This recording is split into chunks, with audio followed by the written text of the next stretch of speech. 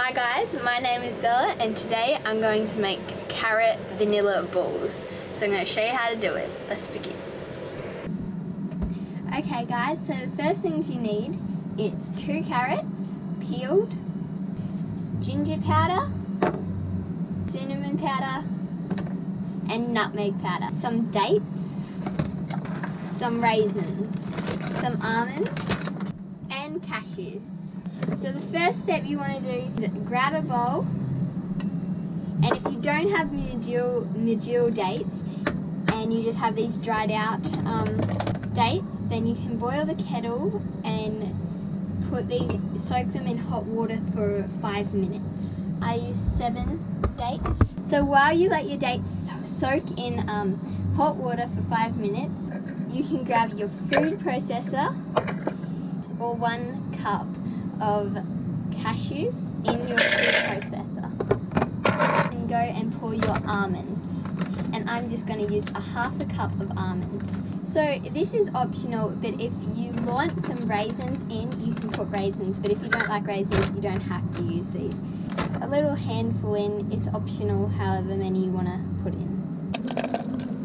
So it has been 5 minutes now and your dates will be ready. Make sure you take the seeds out of your dates before you put them in. So once you put your dates in, then you can go ahead and chop up your peeled carrots.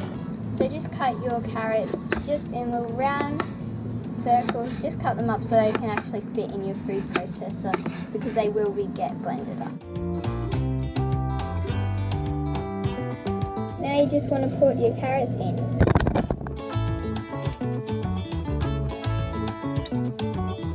So once all you have your ingredients in here, you can add some flavour. So what I'm going to use is some ginger powder, cinnamon and nutmeg, and also vanilla extract. What I'm going to do is put like a teaspoon of ginger powder.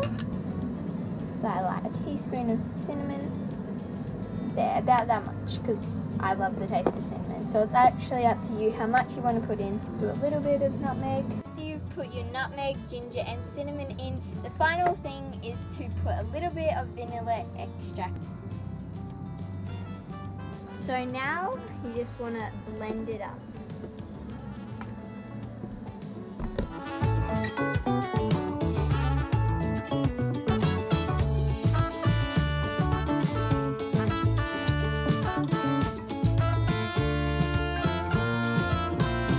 Your mixture has been blended up, it should be it's a sticky with little like chunks of everything in it, which is correct, hey?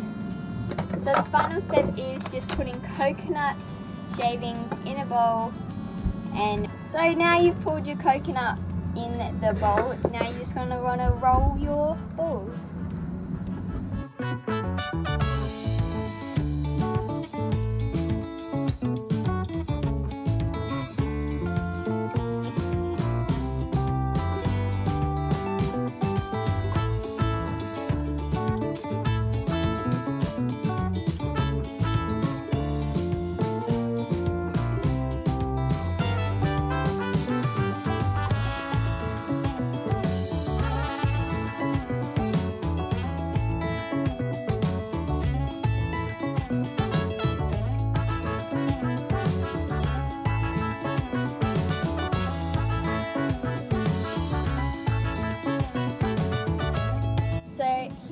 The carrot balls at finished touch.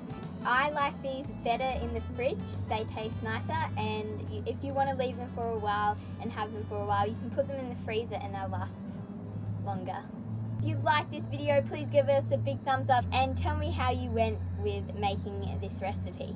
Thanks for watching, bye!